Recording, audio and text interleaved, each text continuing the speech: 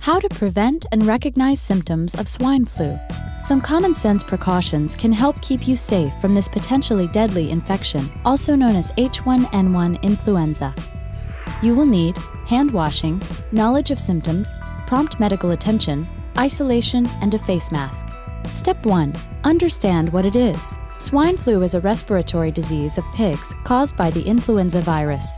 Usually, the virus does not affect humans, but transmission can sometimes occur in persons with direct exposure to pigs.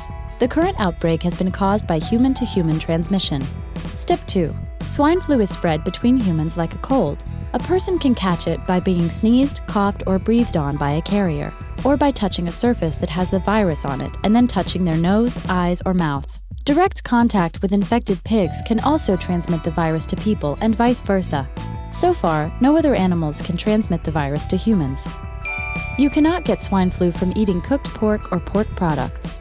Step 3. Wash your hands with warm water and soap, often, lathering up for as long as it takes you to sing Happy Birthday twice, or about 20 seconds. Use hand sanitizer in between and avoid touching your eyes, nose, and mouth.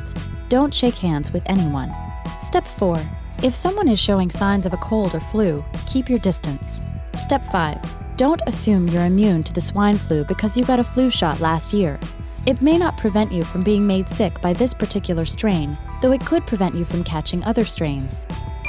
Unlike other flu viruses, which tend to attack weakened immune systems, swine flu flourishes in young, strong, healthy bodies. Step 6. Know the symptoms, which include a fever higher than 100 degrees, body aches, coughing, a sore throat, and respiratory congestion. Some people have diarrhea and vomiting too. Step 7. Don't delay in getting medical attention if you show symptoms. Swine flu can be successfully treated with the antiviral drugs Tamiflu and Relenza, which are most effective when taken within 48 hours of the onset of symptoms. Step 8. If you are diagnosed with any kind of flu, stay indoors and limit your interaction with loved ones for 7 days after the onset of symptoms to avoid passing it to others. Step 9. If you are in an area where there's been a swine flu outbreak, wear a face mask. Swine flu is spread through respiratory droplets, which are transferred by a cough, sneeze, or even an exhale. A simple face mask filters about 62% of small particles. A professional grade one keeps about 98% out. Step 10. Don't panic if you recently visited an area with an outbreak.